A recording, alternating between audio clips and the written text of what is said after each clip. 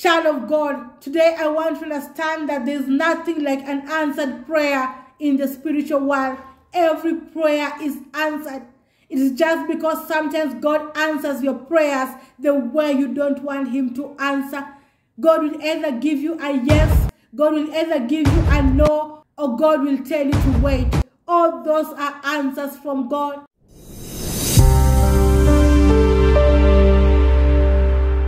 Hello, child of God. Hello, brethren. Good morning, good afternoon. Pray you're watching me from. I hope and trust that you're well and God has kept you. My returning subscribers, welcome. My new subscribers, welcome. You're watching me for the first time, welcome. Thank you so much for always coming back. Support this ministry. I don't take it for granted. My name is Truth. Here I share faith-based content. I motivate you. I inspire you through the word of God. And I also help women become better versions of themselves through the word of God. So if this sounds like a content that I love to consume, then I'm also going to encourage you, kindly support this ministry by subscribing to this content down below here, and always put on the notification bell so that anytime I upload a new video, you're always among the first people to be notified. And I'm also going to encourage you every time you visit this channel to always go back to your previous messages. And trust me, you're going to be motivated, you're going to be nourished, and your life will never be the same again. Thank you so much for being here. And I'm also going to encourage you to stay up to the end of our today's message today. Brethren, let me go straight to my message today. And today I want to talk about when God says no. Many times as children of God, as believers, we go in the presence of God through prayer and we expect God to answer our prayers. And sometimes we get disappointed, we get discouraged when God does not answer our prayers when we want him to answer them. Child of God, today I want you to understand in this message today, there is nothing like an answered prayer. When you go before God in petition, in prayer, either God will answer you yes, or God will answer you wait, or God will tell you no. So there's nothing like an answered prayer. God answers our prayers. It's just because sometimes God will answer our prayers the way we don't want him to answer, if that makes sense. But God answers every prayer. Every time we go before him, God answers our prayers. So in our today's message, I want us to focus when God tells you no. What do you do as a child of God when you go before the Lord and God tells you no? That is not my will. Child of God, I understand that many of us have damned our salvation. Many of us, you have forgotten the goodness of God. Many of us, you have left churches. Many of us, you have forsaken our fellowships. And many of us have forgotten about the salvation of Christ because God has told you no. That is not my will. Child of God, today I want you to understand that sometimes when you go before the Lord, just know that God will either give you a yes, a no, or wait. Not every day that you go in the presence of God, God will always tell you yes. Sometimes he wants you to wait to protect you. Sometimes he'll give you an immediate answer, and sometimes God will tell you no, because whatever you're telling God to do for you, it is not according to his purpose and his will. And many Christians, many believers don't want to hear anything like no from God. I know sometimes after prayer and fasting, you want God to answer you yes. You are expectant from God and you want God to give you a tick and give you a confirmation. But it's so disappointing when after prayer and fasting, God gives you clarity and God tells you no, that is not my will and that is not in alignment of my purpose for your life. And as a child of God, you are discouraged because that is not what you are expecting God to tell you after your prayer and fasting. Child of God, I want you to understand today, even you as a mother, as a father, sometimes you tend to tell your child no when the child is not going in the right direction. It is not every now and then you tell your child yes. Sometimes you're forced to tell your child no without an explanation. And most of the time when your child grows up and he's a grown-up, he's able to understand, he'll now be able to understand why you are telling him no. So today I want you to know that sometimes God will answer your prayers the way you want him to answer. And sometimes God will put a break in your prayers because he has a better plan for you. And that's why today I want to focus when God tells you no?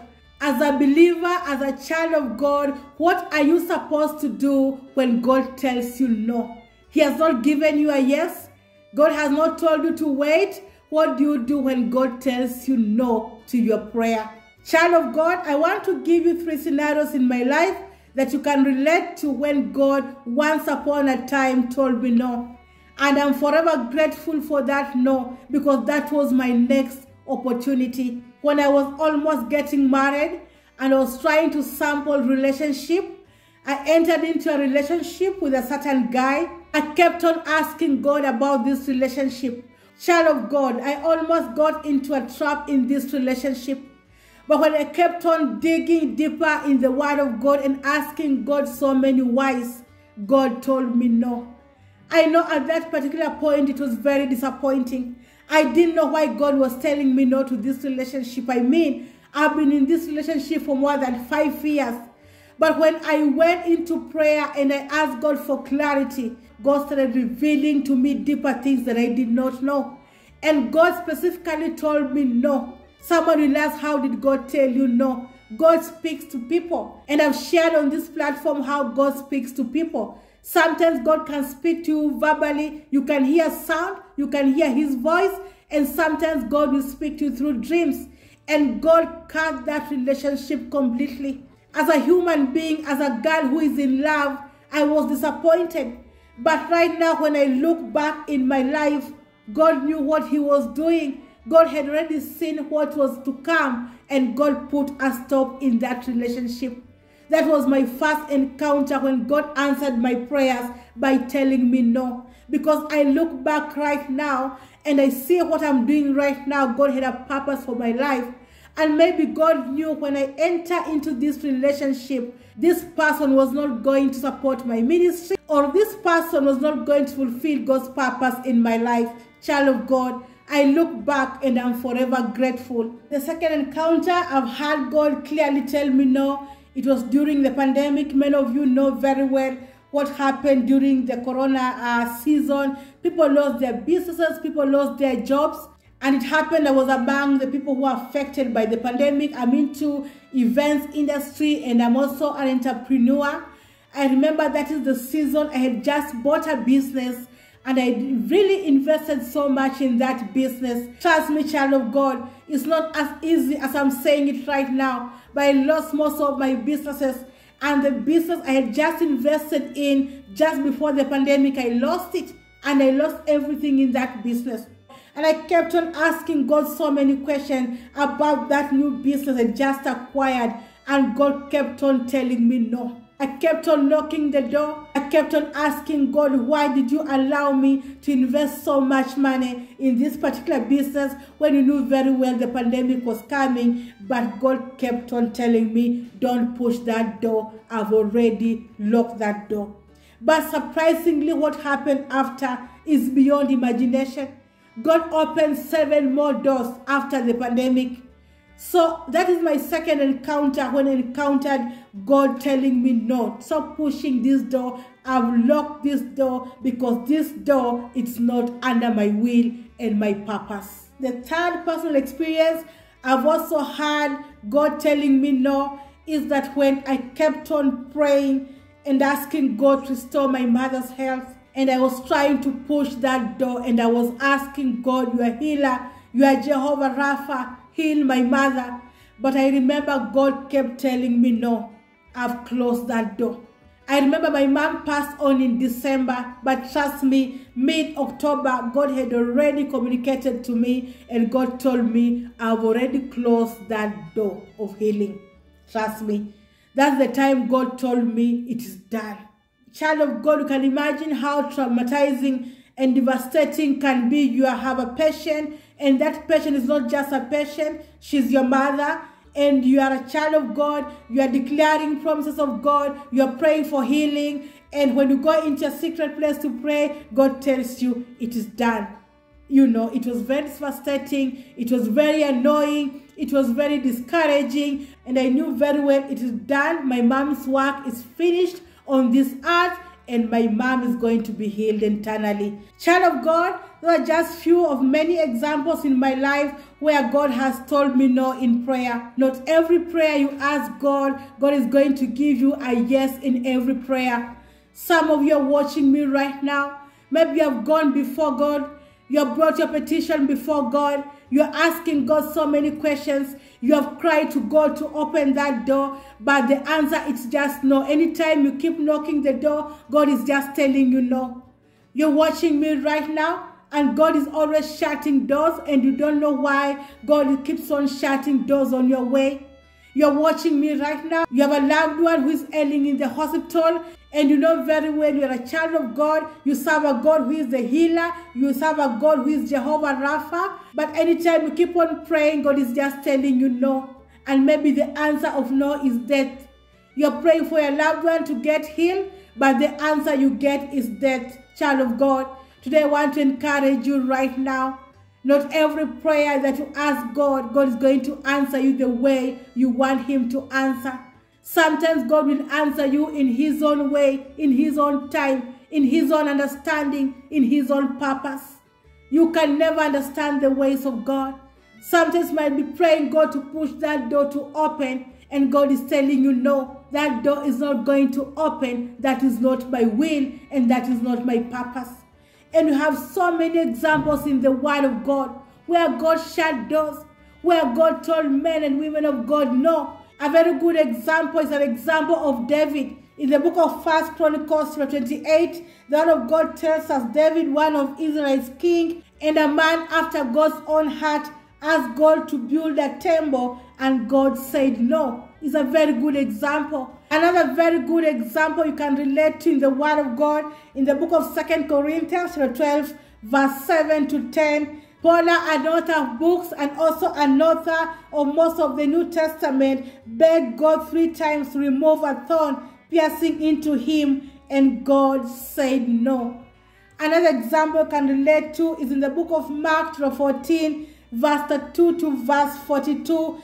Jesus petitions for God to rid him of his suffering the night before he died on the cross, and God definitely said no. Most of us are enjoying the benefits of the cross. The salvation you and me are enjoying right now, the one of the benefits of the cross. So there are so many examples in the Word of God where God told His people no. And sometimes when God tells you no, it's just another open door for another next opportunity. Many times I've heard believers say that God has not answered my prayers. Child of God, today I want to understand that there's nothing like an answered prayer in the spiritual world. Every prayer is answered. It is just because sometimes God answers your prayers the way you don't want Him to answer. God will either give you a yes, God will either give you a no, or God will tell you to wait. All those are answers from God. Some of you are watching me right now. You're fighting battles that you have already lost. You're fighting doors that God has already locked. God is telling you, I've locked this door. Don't push this door. But you keep on pushing that door, and God has locked that door. Some of you are fighting battles that are not your battles. Some of you are pushing doors that are not your doors. Some of you are fighting battles that are not your battles. Some of you are in a relationship. You are holding on to that love so much. That is not your space. That is not your purpose. Some of you are holding into marriages that you're not supposed to be there. Some of you are holding to that love that are not supposed to be there. Some of you are in relationship that God has already closed. Some of you are pushing doors to engagements that God has already closed. Child of God, today I'm here to tell you that hear God from above. Open your ears and hear God. Open your spiritual understanding, child of God, and hear God. Listen to God. Listen to the voice of the Holy Spirit. God is telling you, do not engage into business. God is telling you, do not engage into this business. And you go ahead and engage into that business. Yes, you prayed, you fasted, and you asked God for clarity. And when God shows you clarity and God tells you no, you go ahead and disobey the voice of the Holy Spirit. May God open our eyes, may God open our ears, and may God open our spiritual understanding. May God fill us with wisdom from above. Brethren, most of the times you're very selfish. We just want God to work our own way. We don't want to listen to the voice of God.